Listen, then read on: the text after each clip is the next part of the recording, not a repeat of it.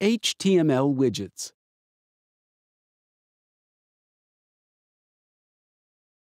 Magic Model Analyst introduces a powerful mechanism for integrating third-party interactive HTML widgets into diagrams for simulation. A set of predefined widgets is already available in the UI Widgets library.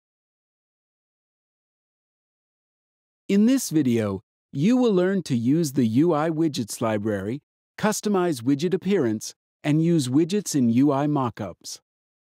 Before we begin, please note that this functionality requires the Web Server for Cameo Simulation Toolkit plugin, which is free of charge. Let's start with establishing a specific simulation context that reflects the structure of the system to be simulated. Specifying simulation context is important because it prevents any direct impact or changes to the original system architecture. Now let's load the UI Widgets library. To do this, go to the File menu, select Use Project, and Use Local Project. Find and select the UI Widgets library, then click the Finish button. As you can see, the library contains various HTML widgets like slider, tank, gauge, and others. Now you can integrate some of the widgets into your system architecture. To do this, create an internal block definition diagram and select to display the properties you want to connect with widgets.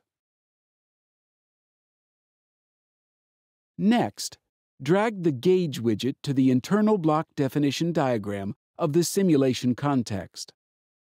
As you can see, the widget property has been created. Name the widget property, then use a binding connector to connect the system value property to the port of the widget. Try to connect a few more widgets to the system by following the same steps. Drag a widget to the diagram, name the widget property, and connect it to the value using a binding connector.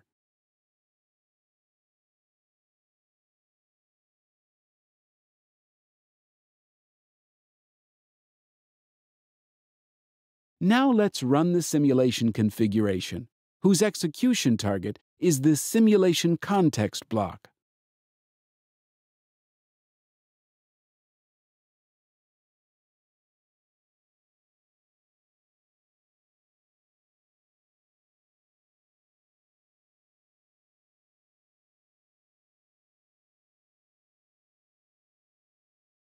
Widget parts in the execution target are automatically generated as HTML files. Moreover, HTML widgets are displayed directly in the diagram. You can see runtime values in the widgets and change them if a widget supports value changing. Widgets come with a default style. However, you can customize the properties of any widget. Let's customize the gauge widget. First, you need to create an instance specification for the widget. Right-click the widget, then select Tools and Create Instance. Now select which properties you want to customize and enter the new values. To apply the changes to the widget, you need to set the new instance specification as the default value of the widget property. Before running the simulation configuration, you need to regenerate the HTML files to apply the changes. Now run the simulation configuration.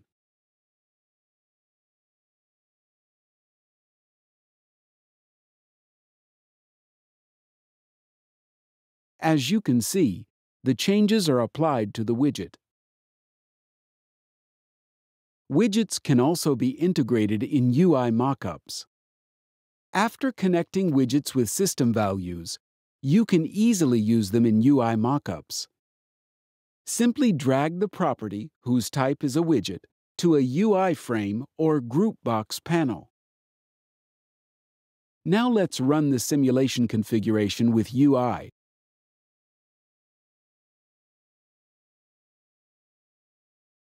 As you can see, the widgets are displayed in UI mockups.